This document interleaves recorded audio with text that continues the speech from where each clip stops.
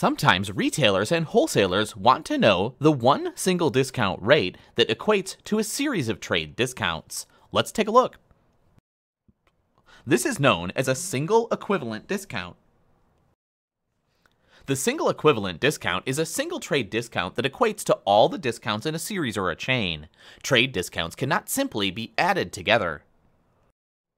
Here's the logic. The list price of merchandise is 100%.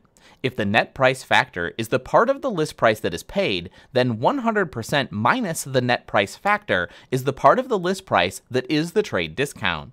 The single equivalent discount, therefore, is the complement of the net price factor, 100% minus net price factor percent.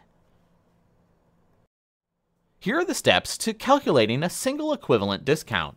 Step 1. Calculate the net price factor as before by subtracting each trade discount from 100% and multiplying them all together in decimal form.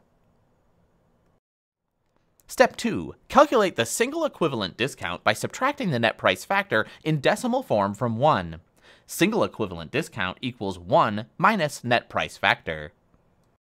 Step 3. Find the amount of the trade discount by multiplying the list price by the single equivalent discount. Trade discount equals list price times single equivalent discount. Here's an example. Calculate the single equivalent discount and amount of trade discount on merchandise listing for $10,000 less trade discounts of 30, 10, 5. Step 1. Calculate the net price factor as you see here. 0.7 times 0.9 times 0.95 equals 0.5985. Step 2. Calculate the single equivalent discount. 1 minus 0.5895 for a single equivalent discount of 0.4015. Step 3. Calculate the amount of the trade discount.